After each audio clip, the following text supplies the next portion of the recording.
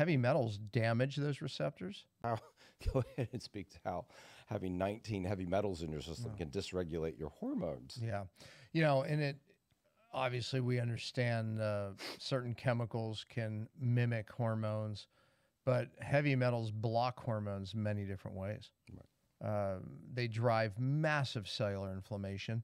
And your cells, this is where the antennas, if you will, that your hormones have to attach to actually work in your cell, right? These are the receptors. They're on every cell.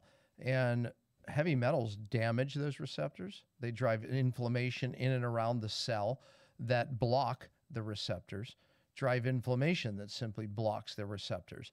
So now we're hormone resistant. So a lot of people that just don't feel well are generally just hormone resistant. Well, that's the thyroid. So we have thyroid becoming resistant at the cell. Heavy metals bind and drive your own body to attack the thyroid itself, the receptor itself. I mean, many places, autoimmune thyroid. All thyroid conditions have just exploded in the last 20 years. And we know that toxins are at the root of this.